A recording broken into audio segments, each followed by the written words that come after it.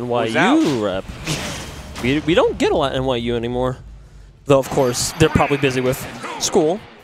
Yeah, plenty to do, even if you're doing summer classes. But a scholar as he is, he's still studying with this Robin, playing a tactician character in canon, though can sometimes devolve into some spam, depending on the matchup. And this might be one of those, where you just want to keep as many, whether it be projectiles or all of these 11 aerials out as much as possible. But QueVeen, I know for a fact, is a much more patient Mario, more taking off of Dark Wizzy rather than... Ooh, baby! Ooh, yeah, takes off of Dark Wizzy, and also in the fact that they they hunt for their kill combos because they know they play a rather patient neutral and can't let those chances go to waste. And it's paying dividends. Absolutely. Going a whole stock up, only 69%. Nice on the part of QueVeen. Going to be trying to continually play that interesting spacing game, mixing in Flood and Mario's insane air drift, but you're at the use ledge. Of cape to cover Arcfire Lit. Ooh, that's so funny. That was really good. Caught the 11 swords like, you know what, you take it. Yeah. See what you can do with it. I may be out of aerials, but I'm not out of options. Right, the Nair out of shield not hitting because Mario just hits so low with that back air, and you know that's going to be such a staple part of QueVeen's kit. Just a couple up airs and chasing him down. I like the patience, baiting out a different option, but didn't quite get the follow-up that I think QueVeen was wanting.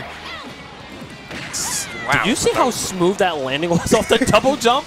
Yeah, almost a non-impact landing, but it just gets slit right on through with the roll read. But Rhythm is still holding on. Those books are heavy, and you're going to be surviving a whole lot longer thanks to that Nosferatu. Always got to keep an eye out for that command grab. While it's pretty slow, it is so rewarding when you get it to hit. You heal for, what was that, 20%? Right. I actually found out the other day, Nosferatu, God. Wow, what percent was he at? He was, I think it was just past 100, but either way, he air dodged in the blast zone, which is, you know, that was a lead QueVeen had for the longest time, and it just got snatched away. Oh yeah, he got at 64. He died at 64 before the hit, and he gets all of that back. Rhythm with just able to sustain this stock around 90, artificially so, twice over now, and the sword does it all. I'm really liking the knowledge of when, like, the discarded tomes and swords are being thrown around and when best to use them. Trying to play with this move, and Plat Drop Arcfire does trade rather favorably with the Flood, and at this point, QueVeen can't continuously play the spacing game as much as they were early. Get away from them. Yeah. Oh, yeah, down smash. The splash hit of Levin down smash going to catch him before he can grab the ledge. The first game of the day going to Rhythm. Yeah, all over, and just sheer dominance of stage. I mean, we can see it on the replay, and I think the final stop shows it best, where, like, as we get to watch this play out, like, it's only really showing.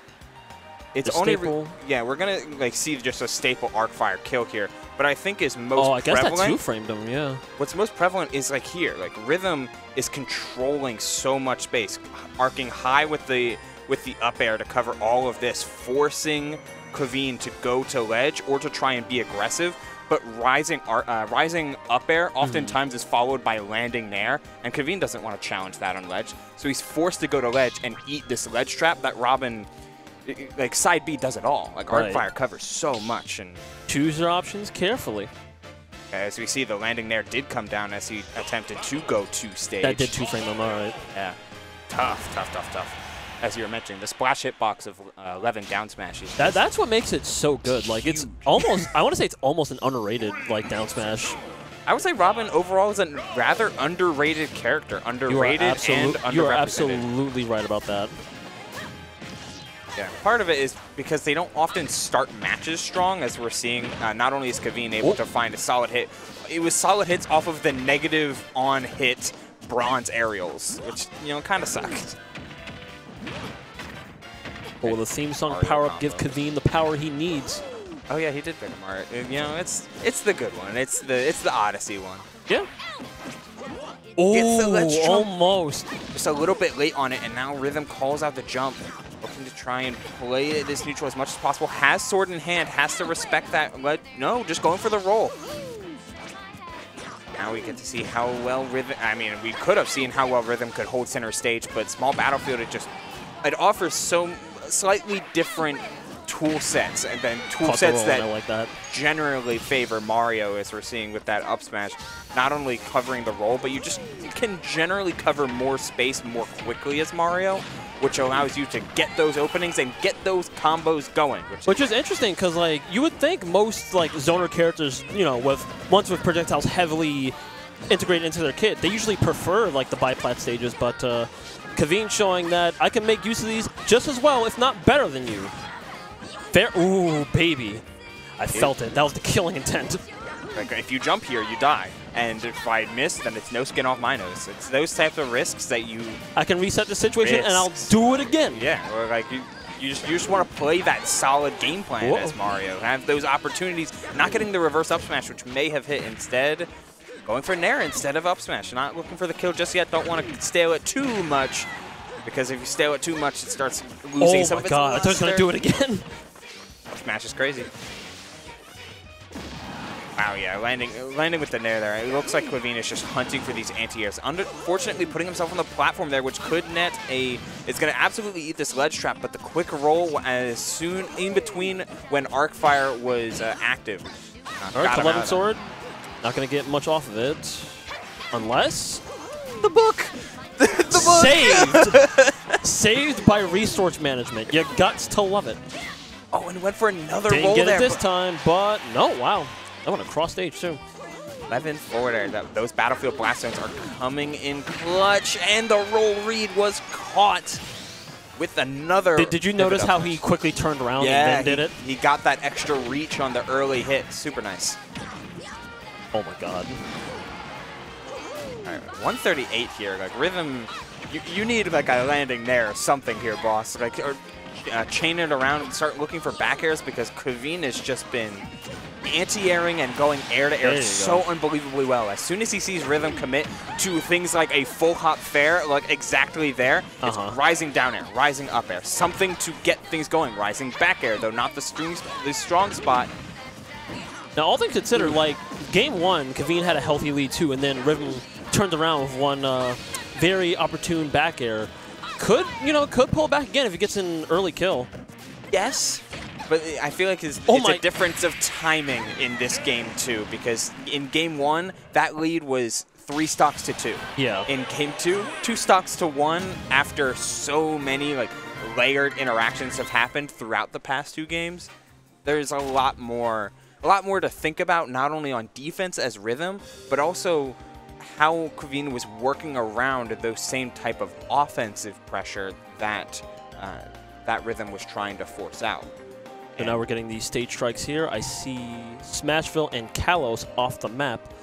Fair. Like Smashville, I agree with. Kalos, I'm not too certain on. Not that it's a bad. I don't think it's a bad stage for either character. I think it's Town, not Smashville. Is it Town? Oh, you're right. Yeah. Never mind. That makes way more sense. Yeah, just trying to ban big stages as we go right back to PS2. Can't ban all of the big stages, as is what makes a good rule set. Can't ban the widest stage. Yeah, which is something not a lot of people talk about. Like, it's the PS2, as we know it in Ultimate, is the quintessential neutral starter when, kind of benefits zoners a little bit more.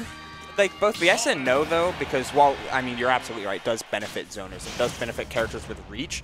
The side blast zones are much closer to them than they are on a Kalos or an FD. Right. So you can get those meaty punishes, especially given how Mario has his fair share of kill combos all into these biplats, and PS2 is no exception. True. So I can understand why you leave it open, especially given how comfortable seemingly just everybody is. And we're seeing the ledge trap get, down throw, down smash. How about that? I like that. I like that. Yeah, no stage to work with, so just take your damage. We're almost finding much, much more. These up airs out of shield. And they're out of here. Dunked them. It's just that easy. And the longest 0 to death you'll ever see. But at the end of the day, it was no damage taken. Man, that did 30. I'd believe it. Just She needs it. boom. She does. She does. This is true. Oh, missing the grab on that air dodge. That could have been even more of a meaty punish than before, but Rhythm needs to just not really trying to pressure a lot of these situations as before. Playing super reactionary, a ton of jump back and dash back opportunities. But at a deficit like this, QueVeen is looking mighty solid when it comes to just applying the pressure he wants. Look at them just holding in anyway. It's like, I'm going to force these scrambles, and you're going to have to deal with it.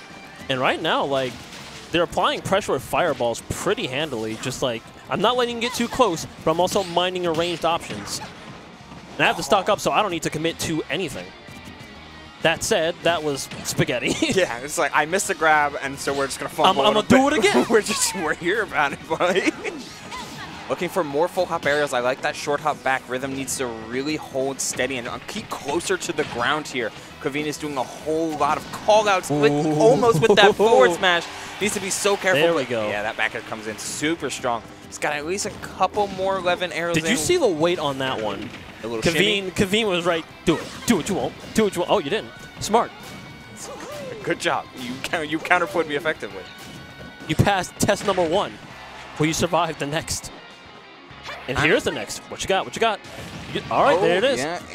And this is the position that Rhythm was doing so well at in Game 1, where they're constantly hovering with a solid amount of rage, but able to find these Nosferatus that keep their percentage in check and keep QueVeen having to almost resetting back one neutral interaction. It's like, you won neutral? No, you didn't. We're back to the same position. And look at this damage right now with plenty of rage and plenty of potential combos on deck. I think QueVeen now knows, like, one wrong move, I could actually die here. So let's play it cool a little bit. Don't fish for anything you probably should. Oh, my Lord. That could have been huge. That could have been a back air for sure. I'm not sure if it would have killed across stage, but it would have been massive. With this amount of rage. Oh, there we go.